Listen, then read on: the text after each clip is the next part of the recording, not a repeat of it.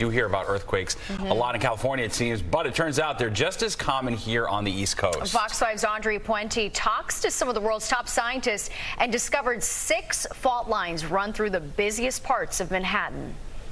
An earthquake's an earthquake wherever it happens. Earthquakes, a natural disaster of the West Coast. But did you know earthquakes are a threat to us here in the East Coast as well? The fact that earthquakes cannot be predicted is a large part of what makes them so frightening. We are much more afraid of something when we don't know when it's coming.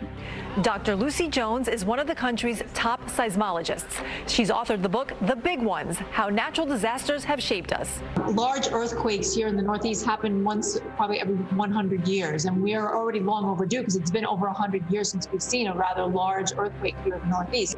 Right, though one shouldn't think of overdue in terms of earthquakes. It's like, you know, you've been flipping a coin and you have heads 5 times in a row. Are you now overdue for the tails? No, you still have the same chance. Damaging earthquakes have occurred in nearly every eastern state, including New York, the largest being magnitude 5.2 earthquakes that occurred in 1737 and 1884. Terrified New Yorkers reported cracked chimneys and plaster, broken windows, and objects thrown from shelves throughout the city. Here on the East Coast, we are in the middle of a tectonic plate and therefore have what are called intraplate earthquakes. These tend to be smaller and happen less frequently. If a magnitude 5 earthquake happens in California, it's potentially less devastating than a magnitude 5 earthquake in the East Coast. And that's because the geology in the East Coast, the ground is colder and older, more brittle. And so when seismic waves hit, it rings through the ground like a bell. And those seismic waves can be felt at much greater distances on the East Coast. So at Columbia University, Teresa Sawi works as a seismologist in the Lamont Doherty Earth Observatory. Here, they monitor and record data on earthquakes that occur in the Northeast, where seismic waves can travel easily through its dense ground. Earthquakes that happen all along the eastern seaboard, they might be able to be felt as far north as New York City. This was evident in August of 2011 when a 5.8 magnitude earthquake struck 90 miles southwest of Washington, D.C. and was felt all the way here in New York City. This earthquake strong enough to crack the Washington Monument right through the middle. And did you know? In West Harlem, the subway isn't the only source of ground rumbling. A fault line lies right here along 125th Street. It's one of numerous fault lines that run through the city. In fact, there are 6 fault lines that run through Manhattan. One of them, called the East River Fault, runs down the western side of Central Park before turning at 32nd Street and heading to the East River. According to the New York City Area Consortium for Earthquake Loss Mitigation, the city's earthquake hazard is moderate. However, it is unclear whether one of the fault lines could be a source of a strong earthquake, and it is the potential damage that concerns many experts. I think you should be more concerned about your older mid-rise buildings, the sort of 5 to 10 story level. Those probably haven't been engineered for winds and therefore will be more susceptible to what happens in the earthquakes.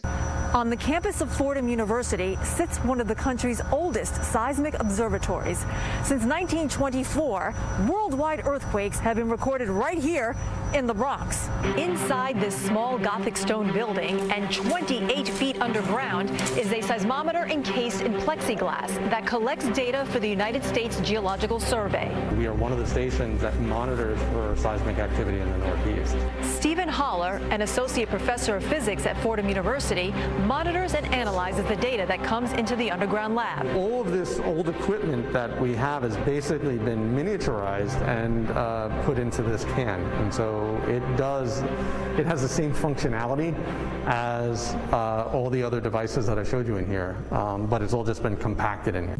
For 100 years, this lab was responsible for collecting the data on significant seismic events like China's first atomic explosion in 1964. If there was some shaking in this lab, the wave came up, it would actually cause this piece to oscillate up and down. Although this classic equipment has not been used since the 90s, it remains here for students to experience the physical principles learned in the classroom. The Fordham seismometer is one of 3 in New York City. The other 2 are located in Central Park and at Queens College. Probably in your lifetime, living in the East Coast, you will be feeling earthquakes, probably a few, and you have a decent chance of having a damaging one nearby. Yeah, sobering and timely with what we saw last night up in Westchester County for sure. That is something that we know is sort of out there, the possibility for and you that. never really think of it, though, because we always see what goes on in California and the West Coast. Yeah, that's for sure.